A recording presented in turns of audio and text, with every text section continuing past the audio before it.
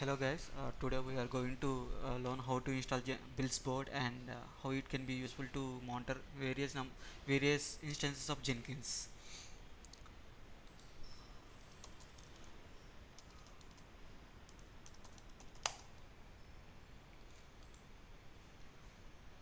You can install BuildsBoard from SourcePost.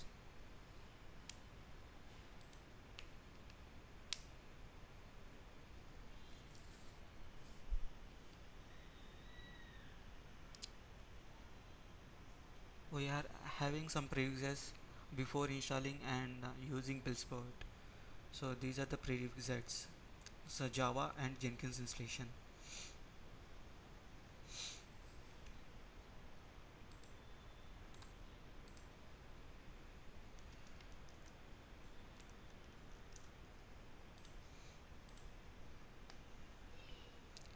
Installation of BuildsBoard is nothing like extracting the zip file here. Before starting, I'm just ensuring my Jenkins instance is up and running. It's fine. It's running. Okay. I'm extracting now.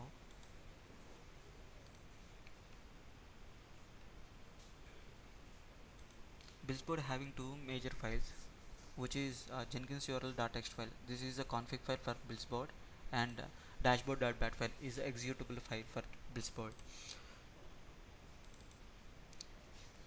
By default, there would be localhost with port number 8080 is a URL already been in Jenkins URL.txt file. I am also providing another instance of Jenkins.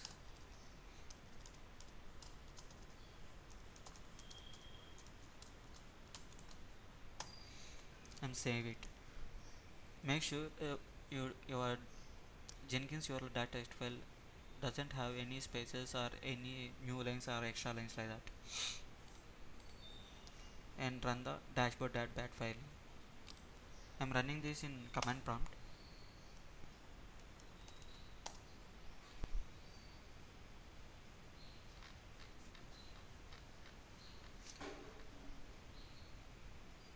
Here, here it's showing all the console output it generated with the view names of particular Jenkins instances and job names as well, and it will show the detailed information of the job, who started and how much the time it took like that. After that, it will generate a dashboard.html file. Open this HTML file in your browser. See, so BuildsBoard having e- every detail of the Jenkins instance which you have provided in the Jenkins URL.txt file. On clicking the BuildsBoard, it will refresh the page. See, it is refreshing the page, and here it shows all the views of a particular or specific instances of Jenkins, and even you can search for the particular jobs, and it is search is case sensitive.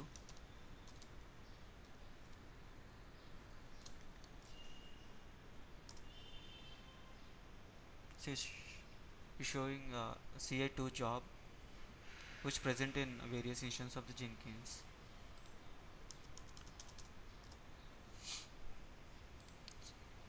and even you can navigate to particular view of particular Jenkins. So if I click on CI, it will go into the localhost 8080 port with CI view. So it's navigating to the CI view, and there are certain useful things here. You can directly navigate to the particular job on particular instance of Jenkins. On clicking CI2, it's see it will open a new tab and navigate to the CI job.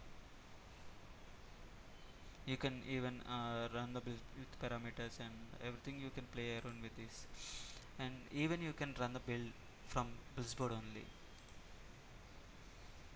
See, it's directly going to the build phase of the CI2 job, and it is asking for the build with the parameters, and you can directly go to the last build of CI2 on clicking the status. So the last build is number 5, which is successful, and who started the build and how much time it took. Only 1 second. And even you can directly go to the console output of number 5 build. See, this is a console output of number 5 of CI2.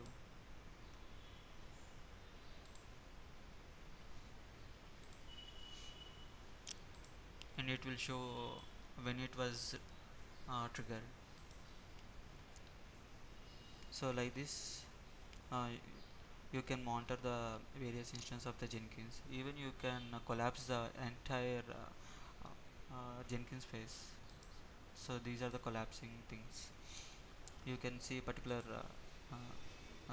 Jenkins as well by expanding this. So this is how we can use the dashboard for BuildsBoard. Thanks for watching the video, guys.